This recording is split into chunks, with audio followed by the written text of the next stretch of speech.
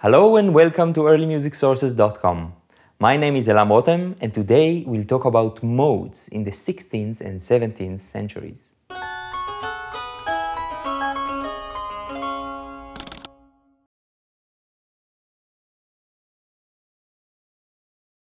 We all know that before things came down to merely two different kinds of scales, the major scale and the minor scale, there were different kinds of modes. In the spirit of the scientific Renaissance thinking, many theorists tried to make sense and explain the modes. Often torn between medieval and Greek theories, they invented new ways of naming and recognizing the modes. However, the final outcome of all these theories together was already in old times considered as a complete mess. In this episode, we'll try to put some order in the subject and see what we can nevertheless learn from the modes. Modes, first mentioned in the 9th century, were originally a way of grouping and categorizing Gregorian chants. Modes are made of specific sequences of notes. As opposed to the way that we think nowadays on scales, as octaves, the modes are formed by sequences of 5 notes and of 4 notes, called also species of fifths and of fourths.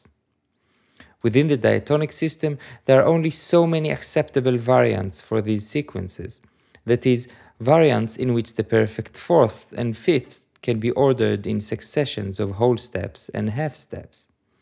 If we take the various species of fifths and place the various species of fourths above them, we get the 4 authentic modes, one on D, also called Dorian, one on E, Phrygian, one on F, Lydian, and one on G, Mixolydian.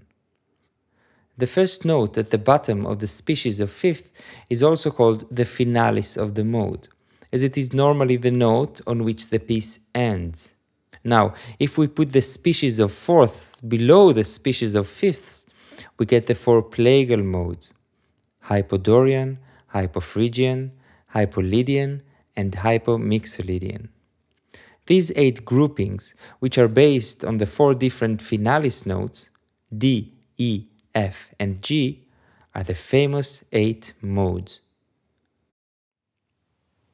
So we have 8 modes, but aren't there actually 12 modes? Well, it depends whom you ask. Let's see. As we saw, the 8 modes are based on 4 different finalis notes, D, E, F, and G. Glareanus, however, in his 1547 book called Dodecachordon, suggested that there were actually more modes if we considered 2 more finalis notes, namely A and C. A mode on B was still out of the question, since its 5th degree is a diminished interval. So based on the finalis A, we have the Aeolian mode with its authentic and plagal versions.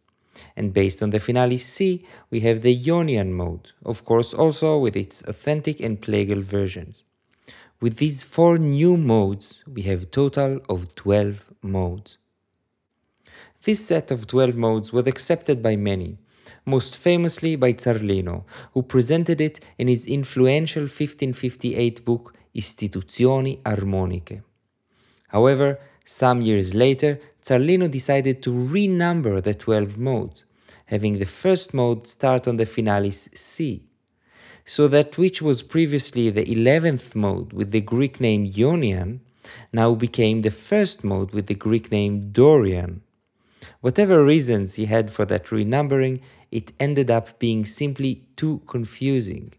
And although this numbering was adopted by some, on the whole, it just added another level of difficulty to a subject already full of controversies. The modes were originally invented and employed in the context of monodic chant. How then the modes were explained in the 16th century, when polyphony was so central in music? Applying the theory of modes to polyphony was not simple, but the theorists of the Renaissance loved these kinds of challenges. Here we are again with the famous Zarlino. He suggested that the mode of a polyphonic piece is defined in accordance with its tenor voice. If the tenor voice is in the first mode, for example, the whole piece is then considered to be in the first mode. However, since in polyphony voices have overlapping ranges, if the tenor is in an authentic mode, the bass would be plagal, and the canto and alto will be equivalent to the tenor and bass, just an octave higher. In contrast, if the tenor were in a plagal mode, the other voices would be adjusted accordingly. This is a good time to mention that when a range of a mode is not comfortable, that is, too low or too high, there is always the possibility of transposition. In this case, for example, we have the plagal version of the Dorian mode, the hypodorian, or the second mode, and we see that it is way too low and out of the comfortable vocal ranges described by theorists. Transposition in the Renaissance is a rather uncomplicated procedure. It consists of simply adding a flat to the key, and this will take the music a fourth higher or a fifth lower. In practice, the second mode is almost always transposed in that manner, since, as you saw, its untransposed version is simply too low. This is an important concept, namely that the musical system can theoretically be either untransposed, cantus durus, or, with the help of one flat, transposed, cantus mollis.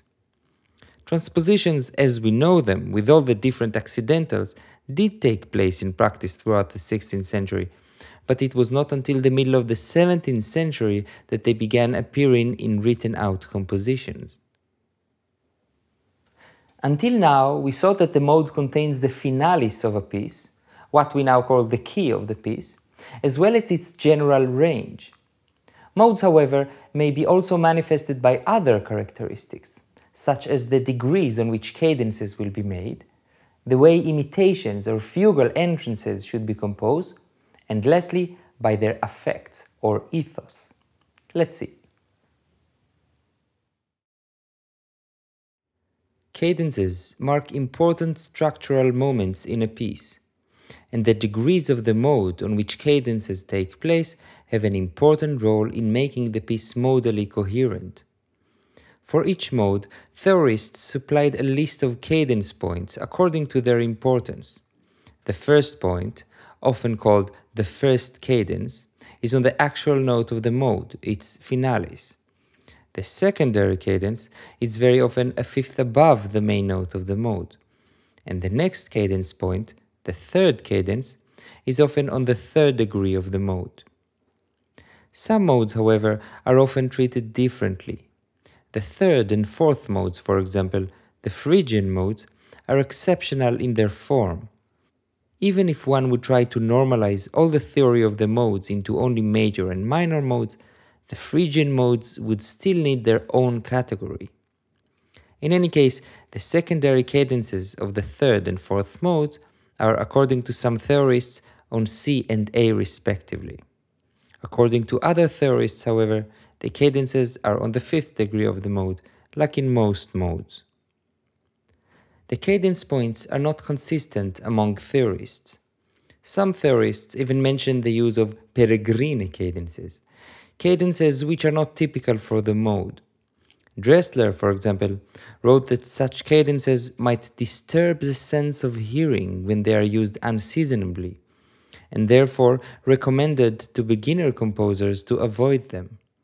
But by saying that, he actually implies that employed carefully, it is possible to use whatever cadence you want. And by saying that, he made the theory of modes a bit weaker and less coherent than it already is.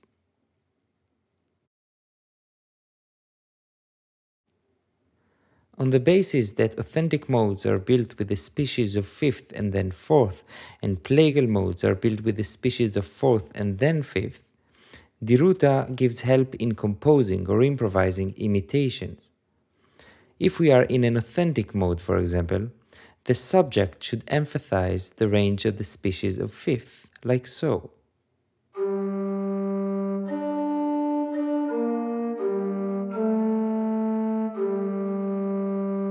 But then, its answer, often made by the plagal neighboring voice, would be transformed and adapted to the species of fourth, like this.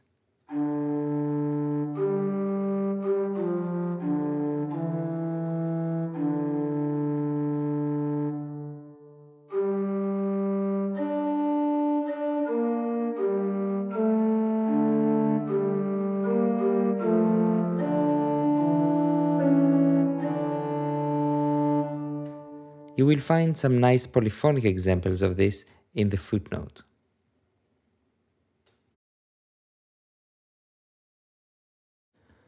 When composing a piece, the first task of a composer is to choose in which mode the composition will be. He is expected to do so according to the text and desired effect of the piece, and when relevant, according to the liturgical context. Theorists supplied us with information concerning what effect is appropriate for each mode, but of course the opinions are rather varied. However, there are some things that repeat rather often. For example, the second, fourth, and sixth modes, all plagal modes, are often referred to as appropriate for said texts, because they are lower than their authentic counterparts. Specifically, the second mode is almost always transposed higher, but then it has a flat, which gives another reason to categorize it in a more sad or soft class. Another rather consistent point is the description of the third mode as suitable for harsh and angry texts. This might be because this mode is based on the note Mi, which is considered hard and harsh in Renaissance terms. However, some theoreticians wrote that this mode, as well as the fourth mode, are appropriate for mournful subjects and lamentations. In the case of the Lydian mode, there are extreme inconsistencies. Some wrote that this mode is pleasant and lively, while others wrote that it is severe, hard, and threatening. These kinds of inconsistencies might be explained by the fact that different writers were referring to different mode theories.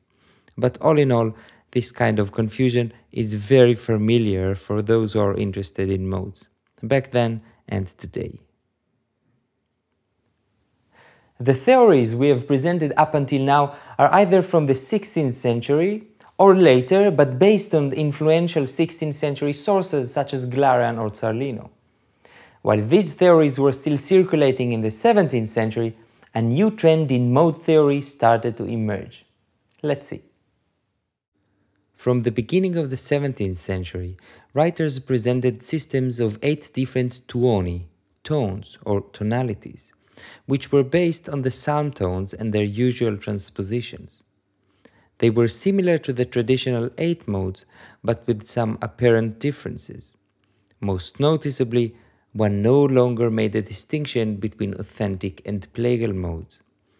One of the early examples of this is found in Banchieri's 1605 L'organo suonarino. Let's point out some details. The first mode is on D, as it used to be. The second mode is by now officially transposed to G with a flat. The third mode is on A, like the missing Aeolian 9th and 10th modes Glarean added. The fourth mode is on E, as it used to be. The fifth mode is now on C, but the sixth mode is still on F, where it used to be, but with a flat. Both modes seem now like the 11th and 12th Ionian modes Glarean added, or in modern eyes a standard major key. The seventh mode is on D with a flat, which makes another Aeolian mode, and the eighth mode is on G, as it used to be. Excluding the seventh mode, that according to some writers later in the century got a sharp and turned from a minor mode to a major mode, this set of tuoni is found in treatises throughout the century.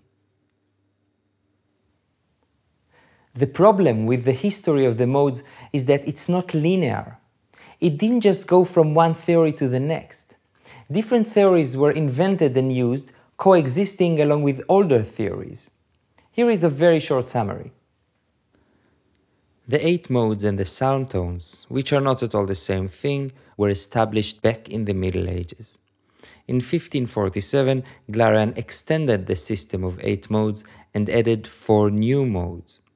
His theory was accepted by many, including the famous Zarlino, who then decided to confusingly renumber the new system of 12 modes. While all these theories were still circulating, a new system of 8 modes came about. This system was based on the psalm tones, which are not modes but mere melodic formulas. Many writers disregarded this nuance, which added another layer of confusion. During the 17th century, writers complained that it's impossible to study the modes due to their messy literature. Already in 1622, Camillo Angleria wrote, "Many have written about the formation and recognition of the modes, but one is confusingly different from another, and for this reason many cannot perceive in what mode a composition might be when seeing it, and much less when only hearing it." Towards the end of the 17th century, writers such as Christopher Simpson and the famous Marc-Antoine Charpentier are suggesting that in fact there are only two modes, a major one and a minor one. This is more or less the end of the Renaissance modal theories and the beginning of the major and minor era that has continued on until today. Now you know why you never really understood modes. Because no one did. Many tried, but in fact just added new layers of confusion. However, so you won't feel as if you wasted your time watching this presentation, let's try and see what we can nevertheless learn from the modes when reading and performing music from the Renaissance. The mode of a piece, as the container of the piece, may tell us things about the piece before even reading it. But since the modal theories are incoherent, when we look at a piece, we should try and understand how the specific composer of that piece saw the modes, on what finalis the mode is based, where he believed that the cadences should be normally, and at what points he decided to step out from the norm, and why he chose that specific mode over other modes to enable him to express the text with the right effects.